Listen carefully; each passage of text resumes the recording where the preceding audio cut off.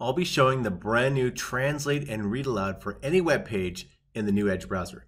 So I'm on the Edge Insiders. We need a new build of Edge. This is an early build if you want to try this out. And I'm going to go and click on More Platforms and Channels. And the build that I want is this Canary channel. This is updated daily. It's an early build. We're going to download it and try out this brand new capability. So click Download.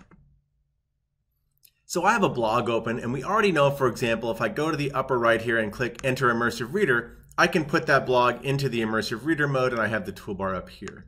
What I'm going to show is a combination of the ability to select any text. So I'm going to select a chunk of text right here, and let's say I want to translate that and read it out loud.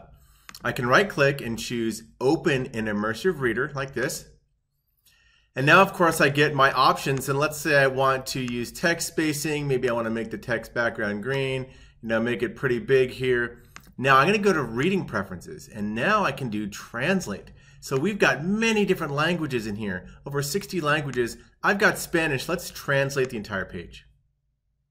And now let's go to do Read Aloud and listen to the neural text-to-speech voice. Con el aprendizaje remoto han llegado nuevos desafíos, no solo para los estudiantes.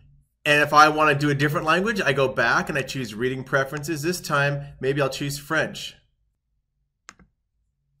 And let's read aloud. Avec l'apprentissage à distance est venu de nouveaux défis, non seulement It's a pour... very high quality read aloud voice. And maybe I want to do something like line focus to focus my eyes. And maybe this time I'll do Chinese.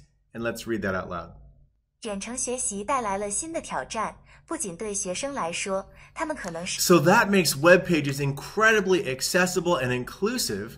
And it's free, built into Edge. This is the Edge Canary builds from Insider. It's coming mainstream into all the Edge builds very soon.